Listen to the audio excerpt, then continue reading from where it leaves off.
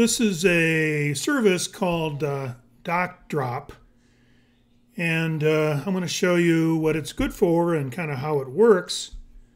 It's used, as you'll see in a second here, for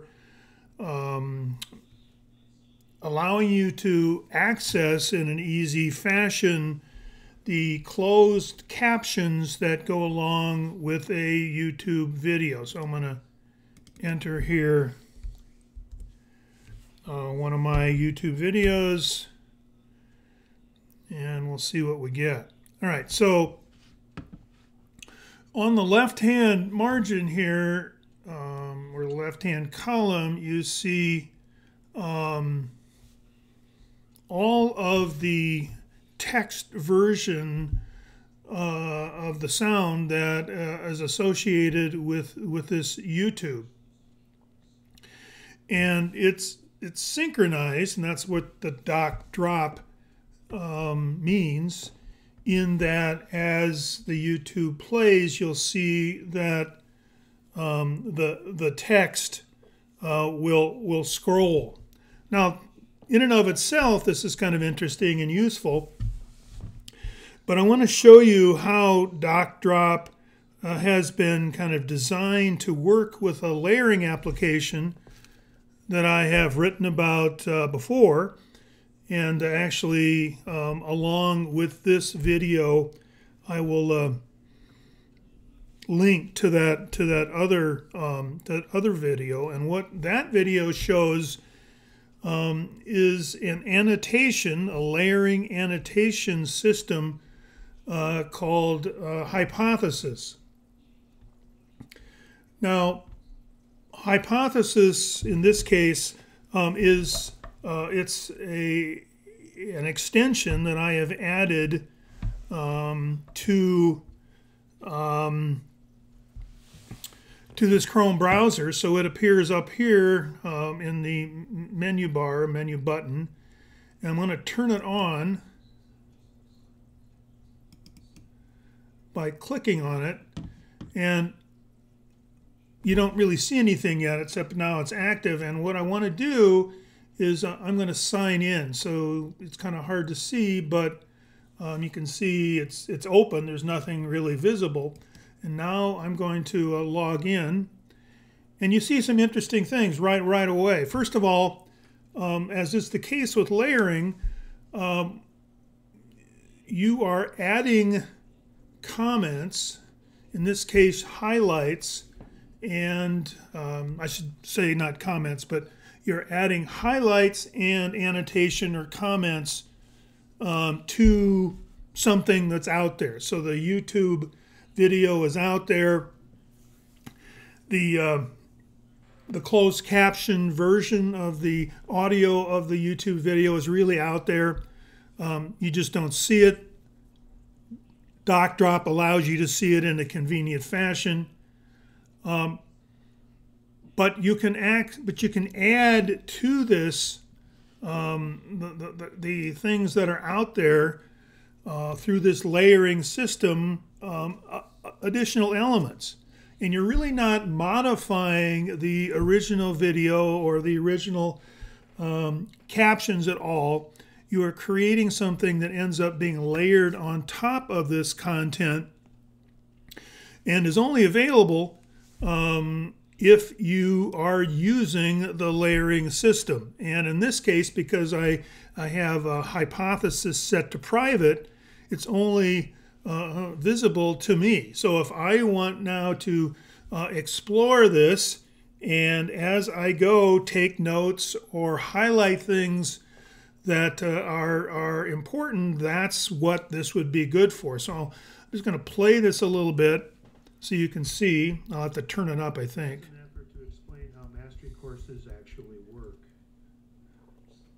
These are the components that I kind of assembled or put together to create a course based on the theory of mastery learning. The components include objectives or goals, small units of instruction, multiple non-punitive assessments, mastery before progress, and a method of remediation, key to individual issues. The whole idea of mastery implies that it's important to know certain things or to develop certain skills. These might be described then as the objectives or the goals of the learning process. So what's happening here as it's playing is it's actually scrolling in a coordinated fashion. Now you see it at the top between what I'm hearing, or what you're hearing, I guess, and what you can read. The interesting thing about this when combined with hypothesis is, let's say I hit something that I think is very important. I can at that point stop the video, and I can go in. I should have looked for something important first, and highlight this, and you'll see now these things that come up here give me two options, and this is now I've activated hypothesis on top of DocDrop, and I can highlight this section.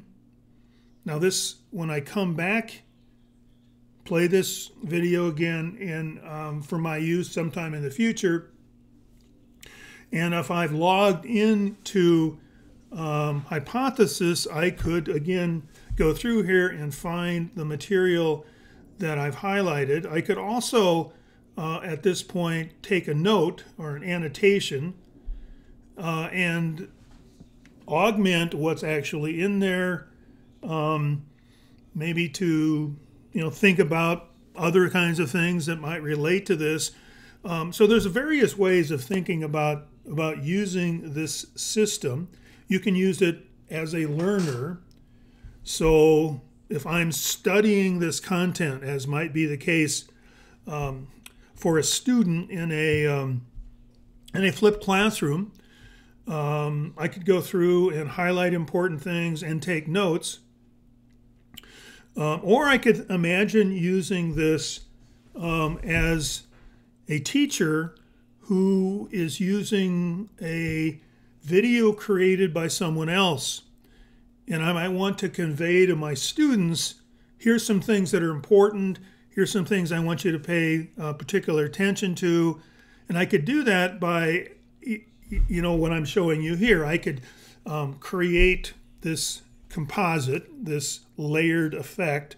I can share that specifically with students through the options available in Hypothesis, and I could highlight for my students and add comments or questions perhaps using the system. Now, just to show you very quickly what the note-taking thing looks like, let's say I come down here, and in this case, I'm going to annotate. Now you can see I haven't made my screen quite large enough, but I have some other kinds of things, and what's going to happen here is this would be where I would add a note, and down here you can see something that shows you some options. Now the options, the default might be public until I've used it, and if I use it, then I can set it to private, or I can set it to group, and that's more something about how Hypothesis works.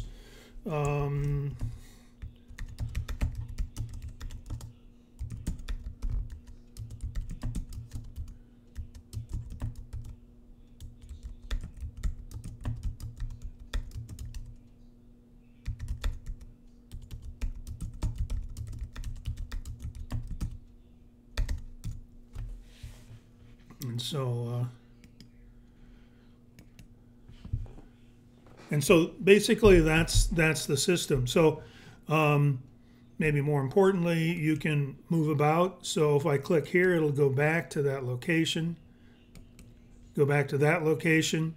So reviewing or maybe just skimming. Let's say you've gone all the way through this as a learner, and a week from now you have a test coming up, and you want to review the content that you have been studying. You don't have to listen to all of that content again.